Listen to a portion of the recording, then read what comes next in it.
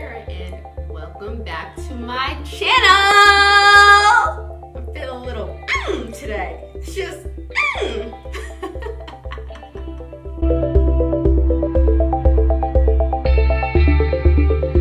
I had a medical procedure that I had to get done, and I don't know, some people hate the doctor. I love the doctor. I'd rather know what's going wrong and correct it than not know it all. So I went in for a very simple, procedure. And while I was there getting my paperwork to leave, the receptionist, they were like, wow, your skin is so pretty. What do you do? What do you use? And I was like, you can go check out my YouTube channel. And then I realized that when I got home, I've never actually done a what do I use video on my channel. So this is it's not a full what do I use. I'm just gonna give you the rundown of the things that I use in the ordinary today. If you watched I think it was my Aztec clay video, I go into detail about how bad my skin used to be. I will actually insert pictures again of how my skin used to be. If you guys don't know what the ordinary is, it's a skincare line. And I think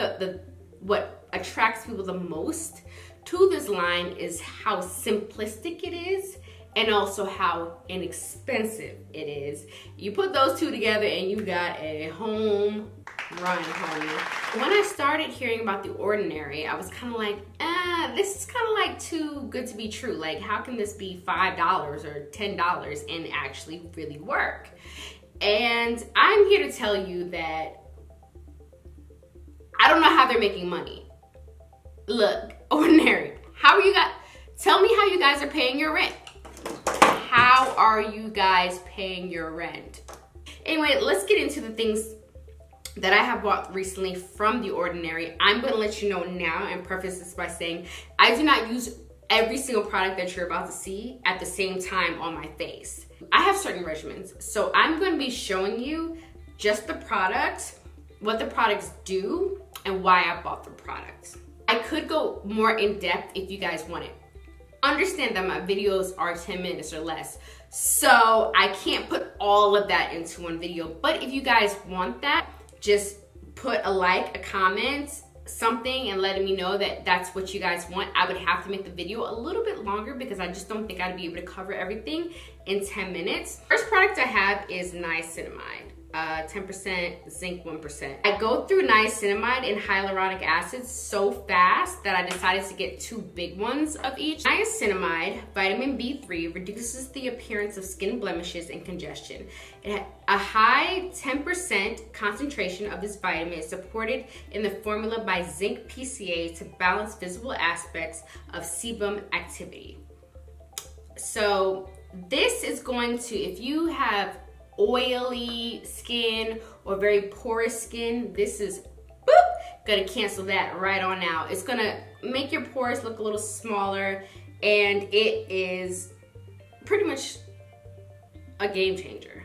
I do have larger pores on my nose, and I don't know if you can see it, but yeah, you probably can see it from here. My nose is kind of like the biggest part because sometimes when I try to put foundation on top, it can kind of look kind of funky depending on the foundation. So I started using niacinamide just to kind of like tone it all down, get it together. The next thing I'm going to be speaking about is this vitamin C suspension 23 plus HA spheres 2%.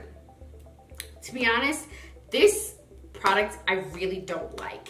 I like a vitamin C that I get off of Amazon. It's by Tree of Life, and it's a little bit more expensive, but not really that much more expensive. It's still in that range of you can afford it. And this, when I put it with anything, it doesn't matter if I put it with anything, it peels up on my skin, and it is so gross. So I can't use this if I'm gonna put on foundation. It literally has to be vitamin C and SPF, and I'm walking out the door. Anything else, any other product that I'm even mentioning with this, for some reason, peels up on my skin. So I even contacted Ordinary and I asked them, why is this happening? And they said it's because I was putting too much of the product on my face. So I stopped putting so much product on my face. But even with that, I still got some peeling, not nearly as much. So maybe I just have a heavy hand and that's the problem. But I have definitely had a problem with using this vitamin C. Next up, hyaluronic acid. Hyaluronic acid is your skin's best friend, okay? This, I don't even have to read a website of what this does to my skin. This makes my skin so juicy, so moist, so everything, so supple, so what it does essentially is it keeps the moisture into your skin. And by doing that, it allows for your skin to just look so much more plump. Everyone should be using hyaluronic acid. So the next one I have up is Mandelic Acid. It's right here. This is a new one for me, okay guys? This is not like one of my OGs. This is very new for me. And the reason why I picked it up is because when I looked on the website, it said that if your skin concerns are dullness and uneven texture, fine lines and wrinkles, and acne and blemishes, you should incorporate that into your skin regimen. Okay, so for the most part, I don't have crazy skin. I don't have crazy lines and wrinkles. I don't have, you know, major things going on in my face, but I do have some unevenness. You can even see it in my neck right here from being pregnant. So when I got pregnant, I got hyperpigmentation on my neck and in certain areas, especially like around this area of my face, and I wanted something that could help that. And I love the fact that it also had a hyaluronic acid in it because that is one of my favorite things. But I do not use this on a regular basis. So that's just, I'm letting you know that right now.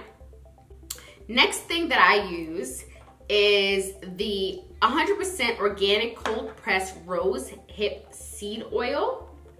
And this is this right here. I use this. My husband, though, uses the chia seed oil, which is this one right here, 100% organic virgin chia seed oil. And the chia seed's good because my husband even puts this in his hair. So we go through the chia seed like water because he throws it in his hair, he throws it in his beard, and I like the rosehip oil more. He likes the chia seed oil more, but they both are so good. Caffeine solution, okay? This is the caffeine solution, 5%. I use this every single day of my life, twice a day. And this is perfect for all over your eyes. It reduces puffiness.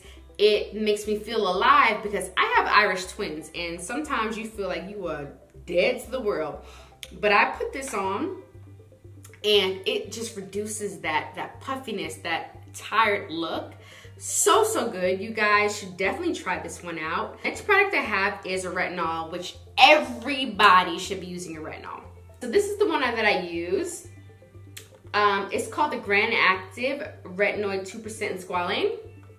If your skin concerns are fine lines and wrinkles, dryness and dullness, and uneven texture, this is your girl. And the last thing I have is one of my favorite.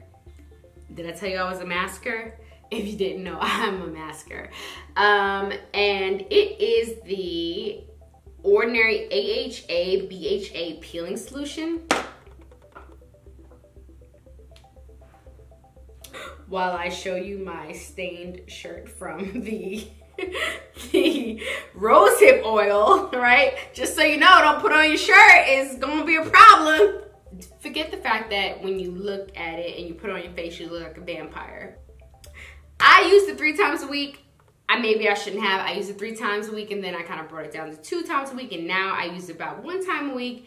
Oh, it's so good. It's a little bit uncomfortable because it does tingle, but I don't care. It's so good. I thought this would be a really cool video to introduce you into the products that I use on my face on a regular basis.